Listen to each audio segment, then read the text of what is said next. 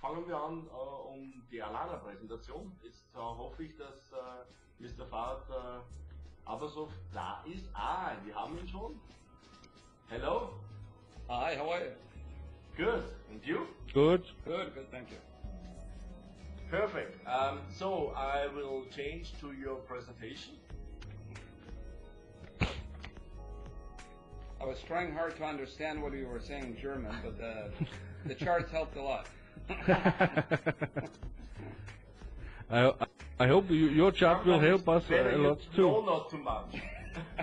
I hope so too.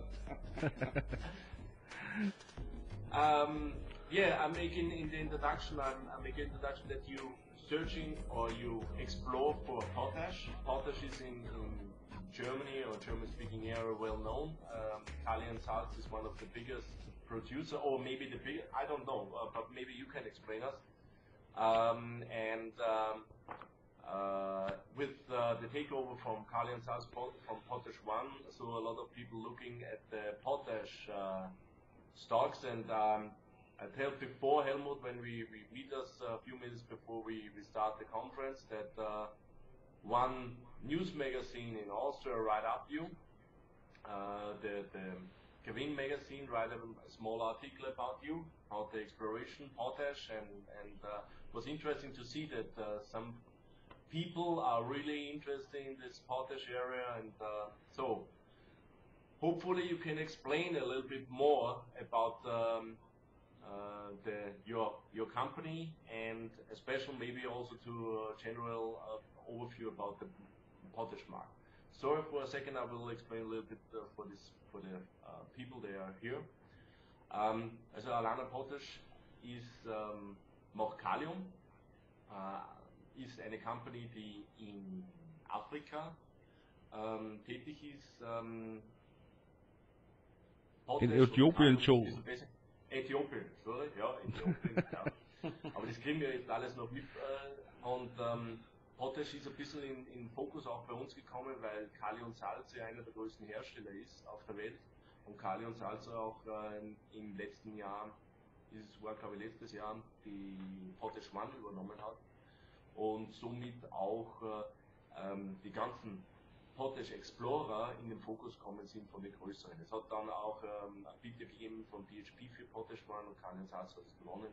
Also von daher ist dieser Markt relativ interessant. Der österreichische Magazin hat das auch jetzt gerade aufgenommen, die Aktie. Und so können wir jetzt gespannt sein, was uns der Mr. Farhad uns präsentiert über Allana. So, please, it's your stage. Thank you, Joe. Thank you, Helmut. It's my pleasure to be on this webcast. Well, as you explained, this is a very interesting, very unique potash project in Ethiopia, northeastern part of Africa. And I'll go briefly through the presentation. Obviously, feel free to stop me anytime if you have any questions, but I'll try to explain the key benefits or key advantages our project has over existing potash exploration projects worldwide. And you will see that this is really uniquely positioned to be one of the low-cost operators in the world, as well as to be it's in a great position to go to production in about 3 to 4 years from now. Okay, maybe I translate a little bit. Sure. Also Sie sind in Äthiopien, Sie sind Sie gehen davon aus, dass Sie in 3, 4 Jahren in Produktion sein können. Sie sind, und er wird uns erklären, warum eigentlich jetzt das so ein besonderes Projekt ist. Und ja, okay, this was really short, a quick translation. So okay, that's good. And I'm not going to, talk about the sector in general. Maybe, I'm sure Joe, yourself, Helmut, and others will have questions, and that's when I will answer those. But I will focus on the project in this particular presentation. You can see from this slide that we are the only potash junior company in the world right now that have two very solid, strong strategic partners. International Finance Corporation, which is part of the World Bank Group, of course, as you know, and a very large private equity fund out of the United States called Liberty Metals and Mining, which is a part of Liberty Mutual Insurance Group out of Boston. And if you want to go ahead, Joe. Ja, also was das Projekt wirklich so besonders macht, ist, dass auf der Finanzierungsseite zwei große Finanzierungsgruppen dabei ist. Auf der einen Seite die International Finance Corp, das ist ein Teil der Weltbank, und dann die Liberty Metals and Mining, das ist ein privater Hedgefonds aus den USA, und die finanzieren eigentlich die Company. Okay. A lot of potash projects in the world are very deep. As you know, the major producers in the world are in Saskatchewan, in Canada, in Russia. As you know, Kali and salts in Germany, and there are quite a few others. And most of these projects, most of these deposits are very deep. We're talking about 600 meters down to all the way to 2,000 meters in some areas of Saskatchewan.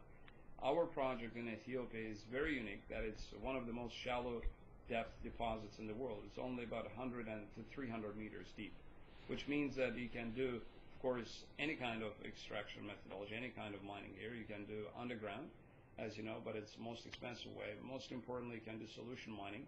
And it's also unique that this is the only the region in the world where you could potentially do an open pit mining for potash, which is impossible anywhere else in the world. Okay. Okay, that's quite interesting. Normalerweise sind diese ganzen Kaliumprojekte sehr tief, also zwischen 600 und 2000 Meter, also die sind in Saskatchewan oder auch für Kali und Salz oder in Russland. Ihr Projekt ist sehr oberflächennah, also nur 100 bis 300 Meter, und es gibt Ihnen alle Möglichkeiten vom Mining. Wenn Sie jetzt Underground Mining machen, also Untertagebergbau, dann ist der in der Regel sehr, sehr teuer. Was alle anderen machen müssen, bei Ihnen ist es sogar möglich, eben, dass Sie Open Pit machen oder eben Solution Mining. Solution Mining wird auch teilweise eingesetzt in Saskatchewan. Okay. Yep. That's mean normally that when you build a mine, that the capex costs are really high as a potash company. Can you compare this a little bit to some other companies? Say, okay, normally a mine costs, underground mine costs, a potash mine costs 2-3 billion, and ours maybe costs I don't know what. Yeah, much lower than that, hopefully. So that's a very good point. Actually, you know, if you take a typical underground potash mine in Saskatchewan, or let's say in Russia or in Germany, for that matter, it would cost you for 1 million ton a year. It would cost somewhere between $2 and $3 billion to build it. So very expensive. Now, if you take a solution mine, again, let's say if it's Saskatchewan, it will cost substantially less, or probably between $1 billion and $2 billion. Now, because in solution mining, obviously, you don't have to build a shaft, you don't have to sink a shaft, you don't have to go underground, etc. You just drill and dissolve potash underground. Now, in the case of Ethiopia, because it's shallow depth, we estimate that the cost is going to be actually half of what you have in Saskatchewan. It's going to be below $1 billion. Okay. Nur zur Übersetzung, also normalerweise Untergrundmine kostet zwischen 2 und 3 Milliarden, eine normale. Wenn man jetzt auf Solution geht, wie es in Saskatchewan ist, kostet zwischen 1 und 2 Milliarden.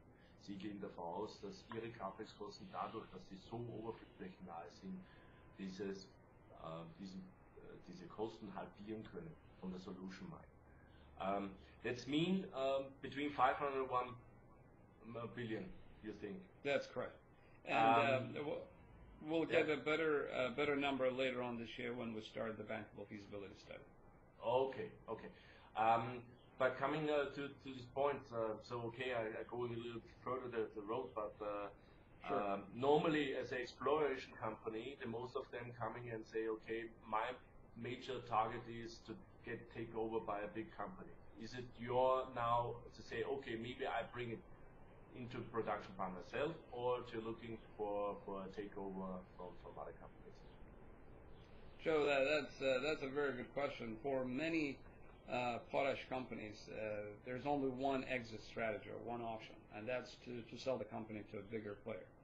And you've seen that in Saskatchewan, the most recent Potash 1 got sold. Before that, there were a couple of other companies that were bought by BHP Billiton. And the reason for that is clear. It's extremely difficult for a small junior company to raise $2 billion or more to build a potash mine. In our case, we're in a unique situation where obviously we can always sell the company if there is a substantial premium and if it makes sense value-wise. But the key benefit of this, or a key advantage of this asset, is that we can also take it to production on our own. In other words, although it's a large number still, it's going to be several $100 million to build it, but it can be done using both equity and debt. So we're not in a situation that many Saskatchewan-based junior companies face where they have to find a buyer. We don't. We can actually take this to production, and that's what we've been planning. Okay, and you talked this about with your two major finance group, this positive, maybe this idea to maybe bring it by itself in production or to take over one? Well, that's exactly right. The reason that we brought these two major financial partners to the table was that we wanted to take it to production.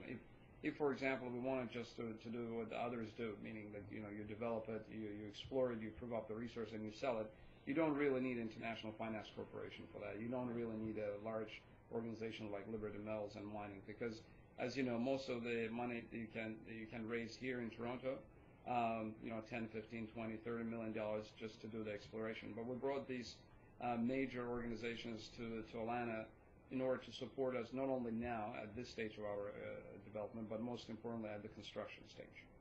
Okay. So that's the main driver there. That's the purpose of these two organizations being in partnership with us. Okay. Okay. That's a few questions. Please go ahead in your presentation. Yeah, sure. So we've drilled 20 holes now, and most of these holes have hit potash, most of them at shallow depth, which is again proving up what we've been thinking about this area right from the beginning. And you will see later on in the presentation that the grades have been excellent. They were all the way up to 52%. This is a bit older presentation. We just put out another news release where we hit potash reaching 52% KCl. These are very, very high grades. These are probably highest grades in the world. I mean, one of the highest, I should say. Very comparable to the best potash areas in the world, in Saskatchewan, in Russia, and so forth. As I mentioned earlier, we're planning to start a bankable feasibility study later this year. But before that, we've engaged, in fact, German company, Erfurt-based company called Erkusplan, to do our 43101 technical resource report, and we expect it to be ready by the end of this month and early June. So in 2-3 weeks, hopefully we'll have the draft, and we'll be able to announce to the market initial resource number after the 20 holes that have been drilled. Now, I just want to say one thing. Most of these holes have been drilled in the west side, which we believe already have proven a very large resource. We haven't done a lot of work on the east side. We've only drilled 2 holes. In fact, we've drilled on one hole, and the other one is being drilled now, which means that 43101 will be just on the west side, most likely, and then we'll have another 40% of the property that will be added later on this year. Okay, let me translate a little bit. Sure. Bis jetzt wurden 20 Bohrlöcher gebohrt und es wurden durchschnittlich 47% Kaliumchlorid gefunden, wobei nach der neuesten Pressemeldung es durchschnittlich 52% schon sind. In ein paar Wochen wird eine neue 43101-Studie veröffentlicht von einem deutschen geologischen Institut. Unabhängigen Unternehmen. Unabhängigen deutschen geologischen Institut. Und es ist auch so, dass diese 20 Bohrlöcher großteils an der Westseite und noch nicht an der Ostseite gebohrt worden sind und so dort schon eine große Lagerstätte definiert worden ist, aber es ist alles großteils auf der Westseite und noch nicht auf der Ostseite. A small question from me. What are usually the grades for Kali in other mines compared to other mines? It will range between 20 and 35%. Okay, so are you really, really high grade? Yes. Now, I have to explain that not all of it, of course, is 47%. There is also 30%, 25%. But we also have the upper part of our potash-bearing beds, which is sylvanite, which reaches between 40 and 52%, which is absolutely right, very high. Mhm. Right. Okay. Okay, durchschnittlich haben solche Minen zwischen 20, 25, vielleicht 30%. Sie haben bis zu 52% und das zeigt eigentlich dann, wie groß das Potenzial ist. Okay, please go ahead. So we believe that because of that, we're going to probably be one of the lowest cost operators in the world. And one other advantage that I want to bring to your attention here is the fact that because of Ethiopia's location, we will probably end up being the nearest supplier to India. And India is the second largest importer of potash after China. So it's a very important potash market in the world. Okay, please let me shortly explain. Yeah, sorry. Sie sind ganz nahe von Indien und Indien ist der größte, der zweitgrößte Potash-Importer, der größte ist China. Und mit diesen hohen Gehalten und den oberflächennahen Sachen sind sie wären sie einer der Potash. Ein potenzieller Hauptlieferant, ne? Oder? Ja, Hauptlieferant und vor allem auch der die niedrigsten Kosten hat. You tell me a little bit about the markets. So India is the second largest importer. China is the largest one. Maybe can you explain how big is the market itself, so that we get a feeling from how big is really the market and what's yeah. The only as you can reason imagine, why what a little bit nervous make me is we have a lot of potential potash exploration companies. Is it not possible that when a lot of potash mines go in production, that maybe the price of potash coming down? Hello.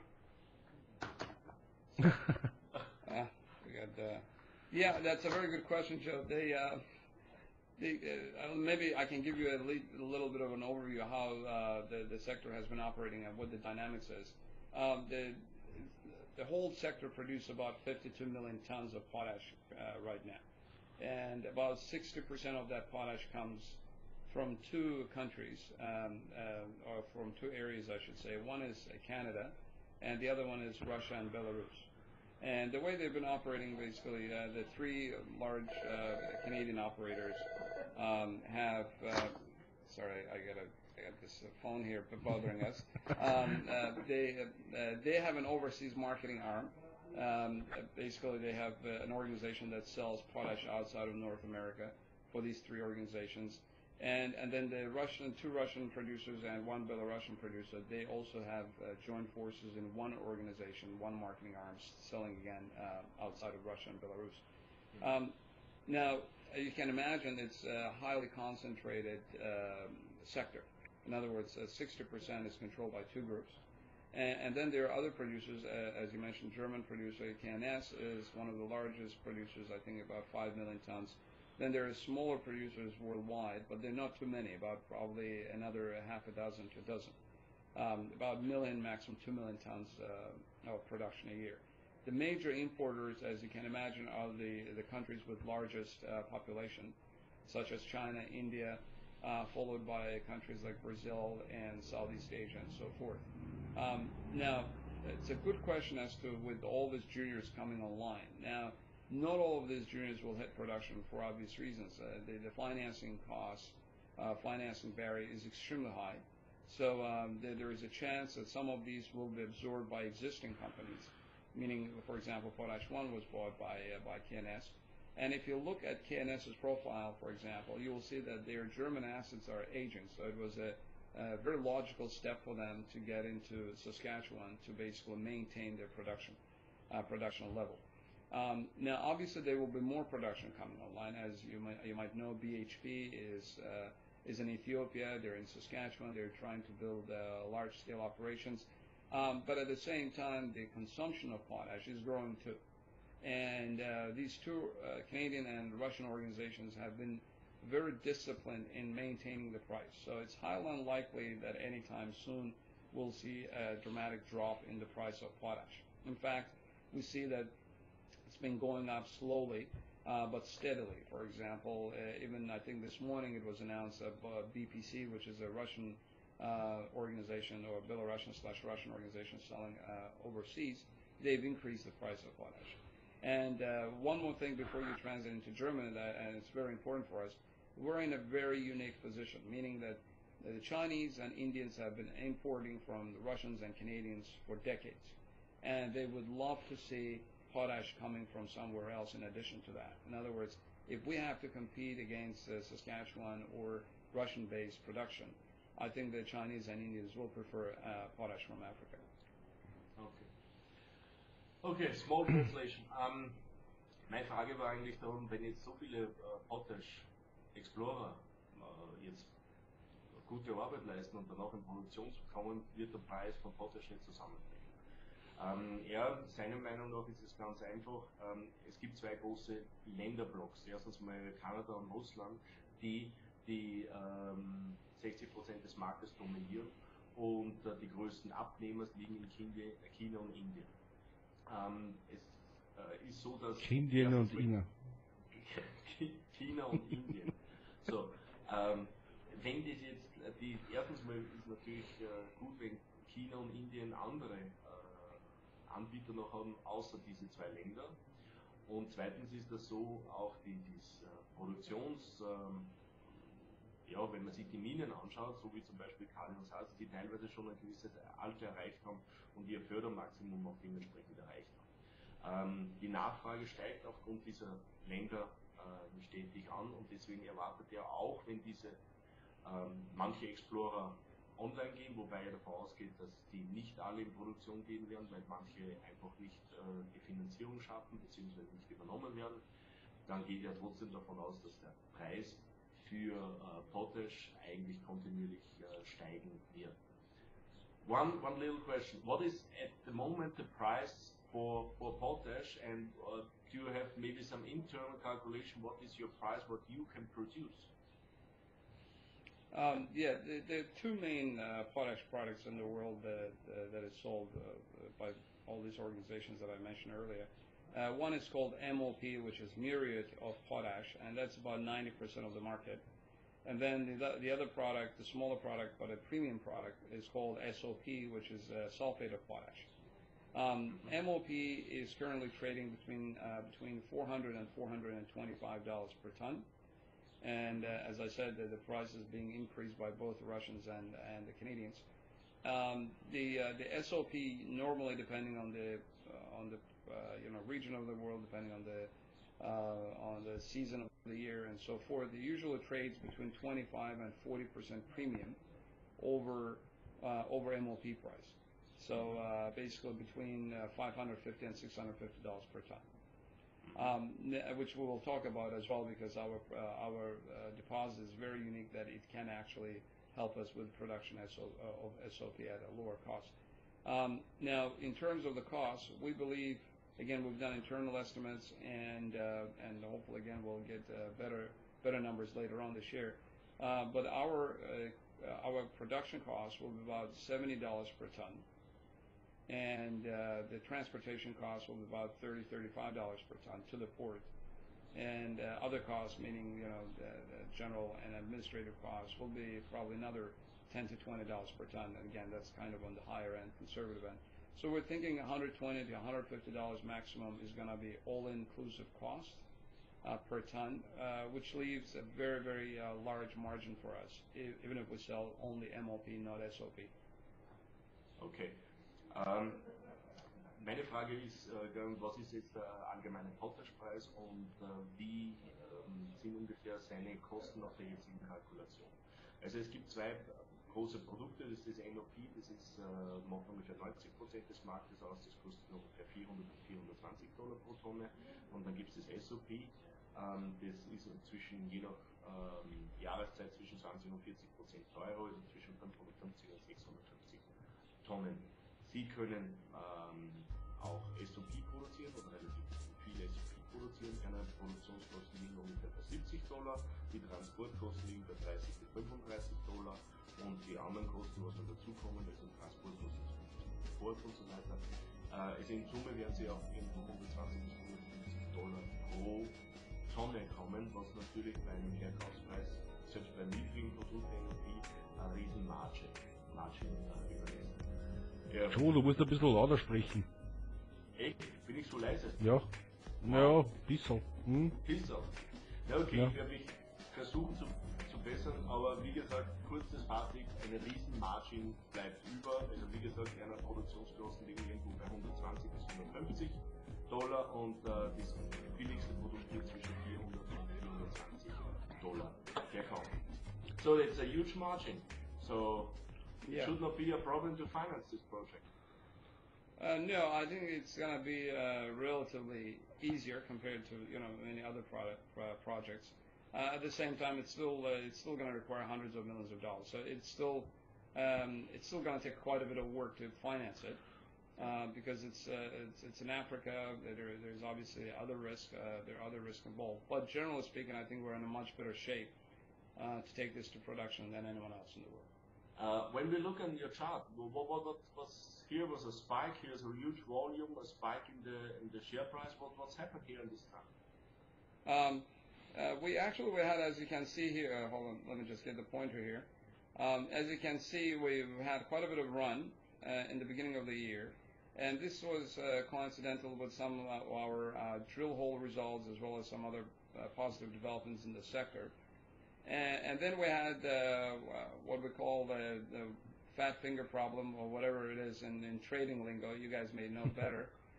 But there was a number of orders entered either by mistake or maybe intentionally. We still don't know. The exchange is investigating it, and suddenly within 2 minutes there were a whole bunch of limit orders. So the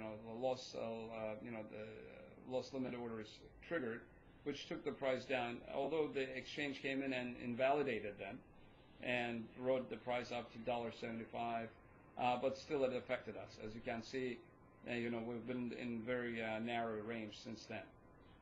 So the exchange is still investigating what happened there, but it unfortunately has happened to many other companies, both in Toronto Exchange and in New York.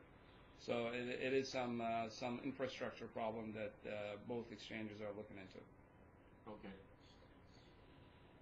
But in the end, it was not a typical, not that you published something, it was only a technical marked situation. Yeah, no, there was nothing. In fact, there were all actually very good news coming in. And a day after this thing, I was even on BNN, which is the business television here in Toronto in Canada, talking about the upcoming good results, the drill hole results. So everything was positive, but this was a technical issue that unfortunately brought the stock down a little bit. Okay. Man sieht, dass die Aktie extrem gut gelaufen ist. Das ist vor allem auch mit den ganzen Bohrergebnissen und so weiter gewesen und natürlich auch, dass der Markt sehr gut gelaufen ist. Und hier hat es vor allem eine technische Sachen gegeben, dass auch Short-Verkäufe drin waren, beziehungsweise Stop-Loss-Orders ausgelöst worden sind. Und da ist ein extremes Umsatzvolumen gewesen und dadurch ist es zu einer Kultur gekommen. Ja. But it's looked nice. The chart looks nice. Oh, and thank you. It looks like you're coming out to a break situation in the next few weeks. Perfect Hopefully entry break point. upwards. I think it's a perfect entry point for collecting some shares from the chart something situation. Must happen in the next, maybe in 2 weeks, something must happen. Yeah, well, you're right, because in the next 2 or 3 weeks, as I said, the 43-101 report is coming out, and we've drilled quite a few holes, and you may remember our original 43-101 was based on historical holes, and it encompassed only about 7% of our land position, and it was 105 million tons. So we believe the 43-101 that is upcoming will be much larger than 105 million tons. Okay. I hope so.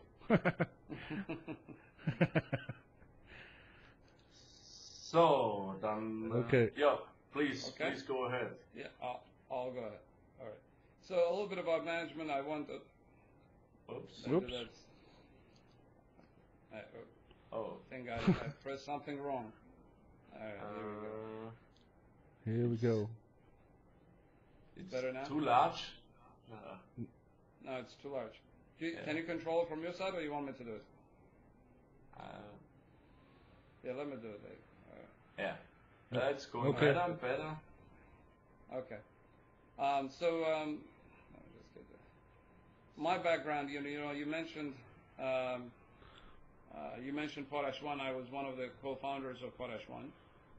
So I have been in the potash business for quite a while now. Before that, I was with a uranium company called Energy Metals, and we grew Energy Metals from about $10 million in market cap and sold it to Uranium One for $1.8 billion in about 3 years' time.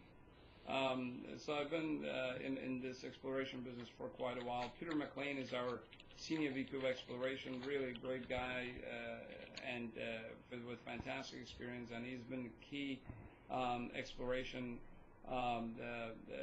manager in this, basically putting together, designing the entire exploration program. Najib is our key man in Ethiopia. He's Canadian of Ethiopian descent, so he's established really close relations with the Ethiopian government at all levels. And Jack Scott just joined us. He's going to work on the project financing for construction. And Jason has been our manager on the ground there in Ethiopia, living in our camp and basically managing all our operations in Ethiopia. And we think we have one of the best boards of directors in the entire. Okay, yeah, this is better. In the entire junior sector. If you can take a look at this, we okay. Is it? Should I? Let's see. Let me just try this again. All right, that's better. Perfect. And if you look at it, you'll see that we have Rick LaCroix, who used to be Senior Vice President of Potash Corporation of Saskatchewan. Basically was in charge of all the operations there. Extremely knowledgeable guy about potash operations in general. Mark Stouffer, who used to be president of Potash and Phosphate Institute of Canada. Again, he knows everything about the end use of potash.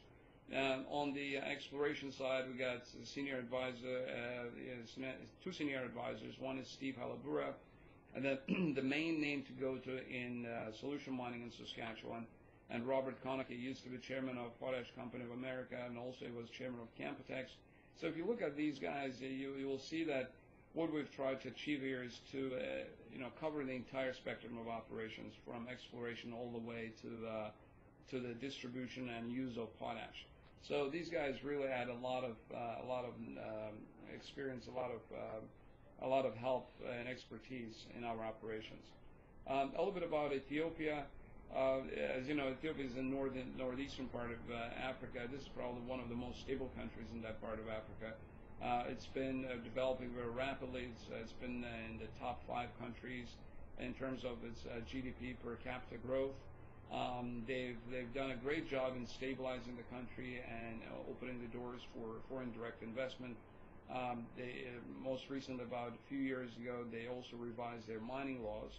That's why you have now large companies exploring and developing various mining projects in Ethiopia. Besides Allana, for example, in that part of Ethiopia, we have Yara, which is the large Norwegian fertilizer company, also exploring for potash. We have BHP, which I mentioned earlier. They have a very large land position. They're also exploring for potash. There are many other companies now in other sectors in other mining sectors in Ethiopia. And one other thing before I go to the next slide here is that in terms of transparency and doing business in Ethiopia, it ranks higher than most of the BRIC countries, which is very important for a small company like ours. Joe, you want to let me explain a little bit about Ethiopia. I think, wenn man überlegt, Äthiopien, dann denkt man wahrscheinlich nicht unbedingt daran, dass das gerade ein stabiles Land ist. Wie er aber erklärt hat, ist es einer der stabilsten Länder, wie man auch hier lesen kann, ist einer der größten oder schnellst wachsenden Wirtschaften überhaupt. Und sie haben auch ihr Minengesetz geändert und sind sehr freundlich, sehr westlich orientiert, also minenfreundlich und sind auch aktiv auf der Suche, sind neben Joe. Ja. Ich glaube, dass das ein ganz wichtiger Punkt ist, dass zum Beispiel man in Äthiopien bessere Sicherheit für sein Investment hat, weil Allana macht ja Investments praktisch in Äthiopien als zum Beispiel in Russland, Brasilien oder Indien. Ne? Ja, wobei eins verstehe, okay, Russland ist klar, will ich auch nicht gerne investieren, aber Brasilien und Indien ist schon überraschend. Finde ich auch, ja. Which, Ich finde, which das ist ein discuss a little ganzer... bit about the ranking from business survey ranking about that Ethiopia is better than Russia, Brazil, and India. Yeah, basically really this is doing business survey, meaning in terms of the government transparency, in terms of the level of corruption at various levels of government, etc. So, and we've been there for over 2 years now. We've really had very good experience, very positive experience. There have been very open relationships with the government. It's a very straightforward licensing process. Not only that, the government has helped a lot with this project in terms of building infrastructure around the project as well. So doing business surveys, basically looking at private companies operating in certain countries in terms of transparency of the government and corruption and so forth. Okay, it's interesting. Also es geht wenn man das jetzt vor allem mit der Korruption und so weiter vergleicht, dann ist es Äthiopien besser als wie Russland, Brasilien oder Indien. Also gerade was die Sicherheit des Investments betrifft. Do you have any experience how long normally take the time is to get permits for a mine? Mining permits? Yeah, we have 4 licenses there that encompass about 160 square kilometers. 3 of those licenses are exploration licenses. 1 is a mining permit. And now the way it works in Ethiopia, basically you put together a work program, exploration or mine program, depending on what kind of permit you apply for, and you pay maintenance fees, and also you put the budget as to what you expect to spend. You submit it to the government, and the government reviews it. If they have any questions, they comments, etc. You have a back and forth with them. But once you go through this comment period, basically they approve it, they grant the license to you. It usually takes between 2 and 3 months, so it's not a very long process at all. Okay. Okay, this is a relative and straightforward process. Here is a good point, local infrastructure. This was my next question. I can't believe that Ethiopia had the same infrastructure than a Western-oriented country. Is this a big problem? Do you have access to power, to roads, to water, whatever you need that you can have a mine? And maybe also you find people that can work there, so they have the knowledge. It's a very good question. Finding people has not been a problem there at all. We do in fact use mostly Ethiopians there. Out of I think only 3 people are expats, 2 British engineers, 1 British engineer, 1 geologist, and also 1 Canadian geologist. The rest are all Ethiopians. Ethiopia, relatively speaking, has pretty good educational system. So geologists and mining engineers are of very good quality. They're quite competent, and they also obviously other people who help us there with various engineering works, exploration, and so forth. They're all Ethiopians, and we've been very happy with them. I mean, they've done a great job, and in fact, we've never had any issue with finding right skilled labor there. So in that respect, everything is good. In terms of an immediate infrastructure, this is in the middle of desert. So there were 2 gravel roads coming to our property, or I should say dirt roads. And one of them, and I'll go to the pointer here and show you. Maybe I can increase this size a little bit. Here you go. So if you look at it, you will see that there are 2 roads. One back again. But anyway, so one coming from the west, and the other one going right here. Oops. The other way around. What happened? Oh, here you go. So stop it. So now it's good. Yeah, that's good. So from the west, and the government actually rebuilt this road, turned into a gravel road at their own cost. Now they're paving it, which is very important for us. So that means we can bring very heavy equipment and all the supplies later on, especially when the time comes for construction.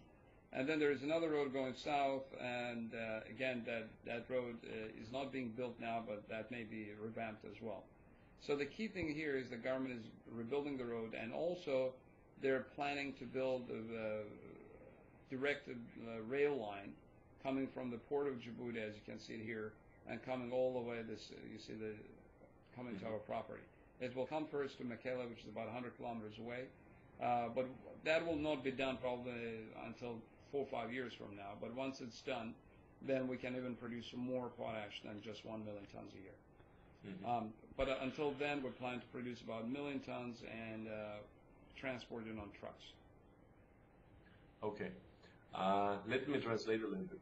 So, also hier in diesem Bereich hat der Staat selber jetzt eine Straße, auch wenn es nur eine Schotterstraße ist, jetzt gebaut. Damit ist es möglich, dass sie dementsprechend deutlich schwereres Equipment reinbringen können.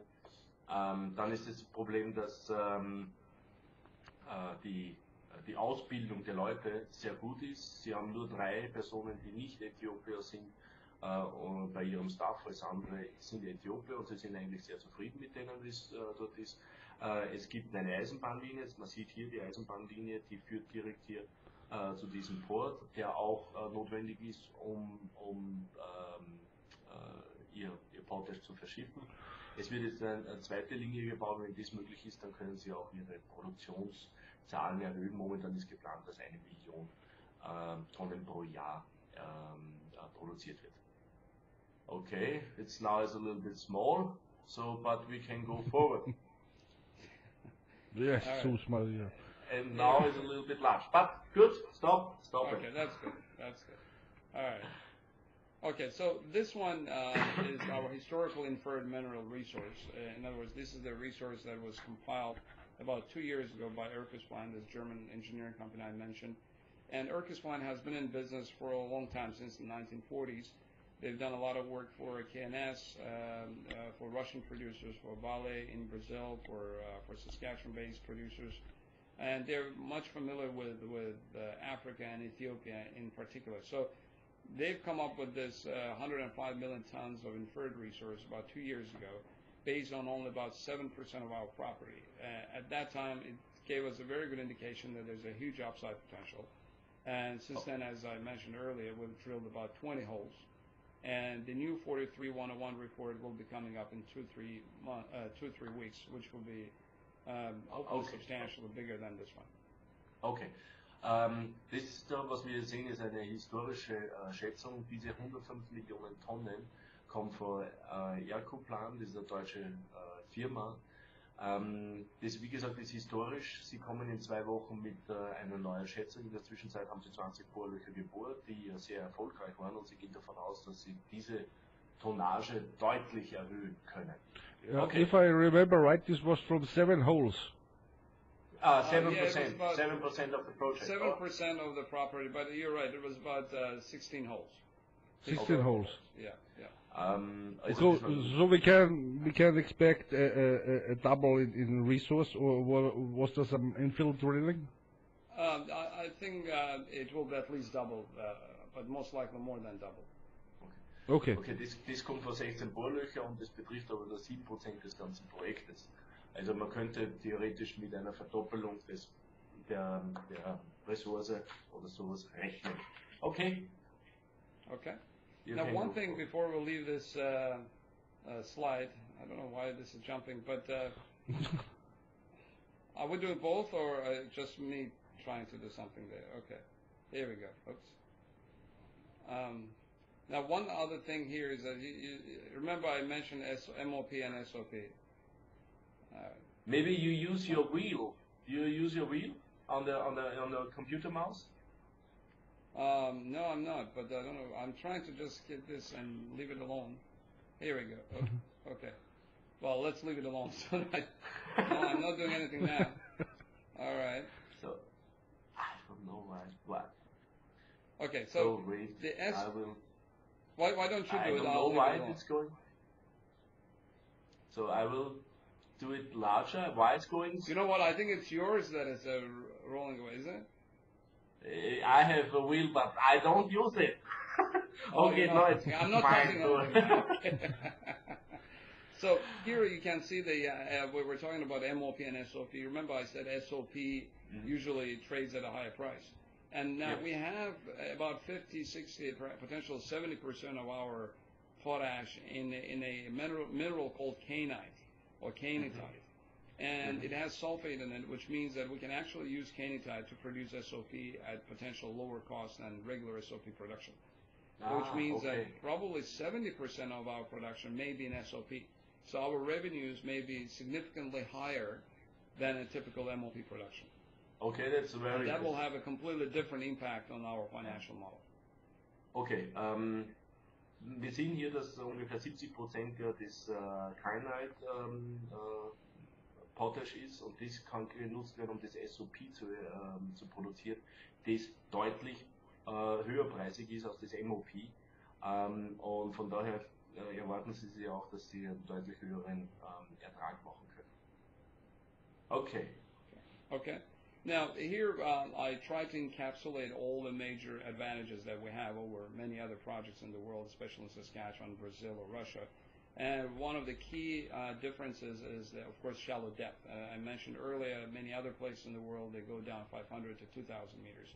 Now, this allows us to actually think about both open pit and solution mining. Now, if it's a solution mine, we have a huge advantage over many other parts of the world again, and not only because of shallow depth, but also because of the climate. It's a very hot, very dry area here in this part of Ethiopia. We're talking about 40 to 45 degrees Celsius year-round, very dry, which means we can use solar evaporation ponds. Now, why this is important? In a typical solution mining operation, let's say in Saskatchewan, you would pump the water into your ore body, you would dissolve potash, bring the slurry back up, then you have to evaporate water and separate KCl. In Saskatchewan, it's very cold, as you can imagine, in winter, very humid in summer, so you cannot use solar evaporation ponds. So what do? You buy very expensive thermal evaporation plants, and you push the product through there. Your energy costs go higher. Obviously, your capex is higher because of this unit itself. In the case of Ethiopia, what we do, first of all, we don't have to drill that deep, as you can see. So our drilling and piping costs are going to be lower, significantly lower than in Saskatchewan or in Brazil. And then what do you do once the slurry is back up at surface? Instead of putting this through a thermal evaporation plant, we just put them in solar evaporation ponds and let the nature do its work. Once the water is dried up, you just harvest potash and go through processing. So that will allow us significant savings on energy costs. And I'll give you one example where they're doing this. By the way, they do this in many parts of the world where the climate permits, such as China, Israel, Chile, and also in Utah, in the United States. And in Utah, for example, they produce in one of these production centers, they produce 250,000 tons of potash. By using solar evaporation ponds, they save on 400,000 tons of coal. So there are huge energy savings right there. And a couple of other things, as you can imagine, the labor costs in Ethiopia are much lower than in Saskatchewan or Russia or Brazil. And also a very important other advantage here, in Saskatchewan, many juniors, even if they do find $2-3 billion to develop this project, they still have to find logistic routes out of Saskatchewan. In other words, how to take it to the West Coast. And most of these routes, railway, port facilities are controlled by Canpotex. And Canpotex is the overseas marketing arm for 3 Canadian producers. So they have to either compete with Canpotex or become part of Canpotex. In our case, we don't have that situation, which is a major advantage because it doesn't really limit us in any way. Okay? So, yeah, go ahead, Joe. Sollen wir übersetzen, Joe? Joe, man kann dich nicht verstehen, du musst dein Mikrofon einschalten. So. Aber ich probiere es. Nein, ich bin schon wieder da. Ich habe ein kleines technisches Issue gehabt. Ich war jetzt mal wieder offline. Okay. Ja, ich probiere es aber trotzdem, das, was ich verstanden habe, noch schon mal zu übersetzen. Also hier sind jetzt einmal die größten Vorteile von der Allanas Projekte gegenüber den anderen. Erstens mal, wie wir gesagt haben, es ist oberflächennah, nur 100 bis 250, 300 Meter tief, die anderen gehen 500 bis 2000 Meter tief. Einer ist die Möglichkeit, Open Pit und Solution Mining zu machen. Die anderen müssen großes Underground Mining machen. Der nächste große Vorteil ist, dass es dort so heiß ist, brauchen Sie nicht unbedingt jetzt eine Anlage bauen, die beim Solution das Wasser wieder verdampft. In der Regel wird es so gemacht, Wasser wird reingepumpt, das löst das Kaliumchlorid aus dem Gestein raus, wird wieder raufgepumpt und dort wird es dehydriert, also das heißt, dass man das Wasser entzieht. Man weiß das auch bei der normalen Salzgewinnung und dort braucht man das große Licht, weil dort einfach so heiß ist, dass das Wasser auch von selber sich verdampft. Das ergibt natürlich deutlich niedrigere Kosten. Es ist sehr schnell in Produktion zu gehen, weil die Permissment, also die Genehmigung für die Produktion früher kommt. Und was auch ein großer Positivum ist, Sie müssen nicht mit Campertextilen, denn wenn jetzt einer zum Beispiel in Saskatchewan, also in Kanada ist, dann hat man keine Kapazitäten im Hafen. Die werden nämlich kontrolliert, nämlich von Campotext. Entweder man muss daher in Kompetenz, also in Competition treten, also in Konkurrenzkampf treten mit Campertext, oder man muss Part von Campertext lernen und Campertext wird von den großen 3 Produzenten kontrolliert. So, ich hoffe, da habe ich jetzt nichts vergessen, nichts Wesentliches. Perfekt, Joe. Ah, super. Perfect. Okay. Next slide. All right, great. Thank you, Joe. So briefly on this slide, we talked about it initially, but as soon as we saw that this is a very strong project and potential low cost, we decided that we're going to start working on getting strong financial partners to help us not only at this stage, but most importantly at the construction stage. And as you can see from this slide, the IFC came in, again, International Finance Corporation, with $10 million investment in the company. Again, we became the only potash project in the world with a stamp of approval of World Bank Group. IFC is, as you know, is the largest developmental organization in the world. They invested $18 billion in private companies last year alone. And we also have received $20 million of direct investment from Liberty Mining and Metals. They hold about 17% of Allana, and they're also committed to helping us with financing of the construction stage. Again, this really differentiates us from any other potash project in the world right now. Okay. Okay. And here, yeah. We've been talking about the finances thing, so on the short reminder, so yes. Wie gesagt, die 2 großen Companies finanzieren, IFC ist auch Teil der Weltbank, die hat letztes Jahr insgesamt 18 Milliarden überhaupt privat finanziert. Und die LMM-Gruppe, die gehört momentan 17% von Allana und die haben sie auch dementsprechend committed, dass wenn es zu einem Konstruktionsstadium kommt, dass sie ihnen helfen bei der Finanzierung. Okay?